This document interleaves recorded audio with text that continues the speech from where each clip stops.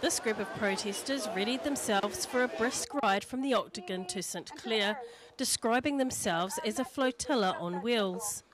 The protesters would likely greet Texas-based oil company Anadarko off the coast of Octagon when it starts to drill a test well about 60 kilometres off the coast of the Octagon Peninsula early next year.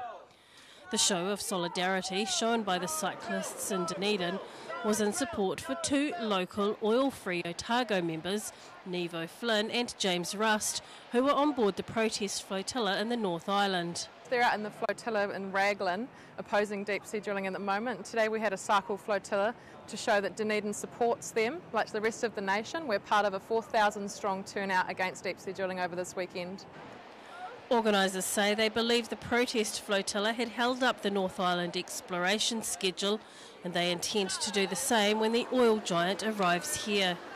Anadarko's southern exploration site is about 60 kilometres off the coast of the Octagon Peninsula at a depth of 1,100 metres and will cost $122 million.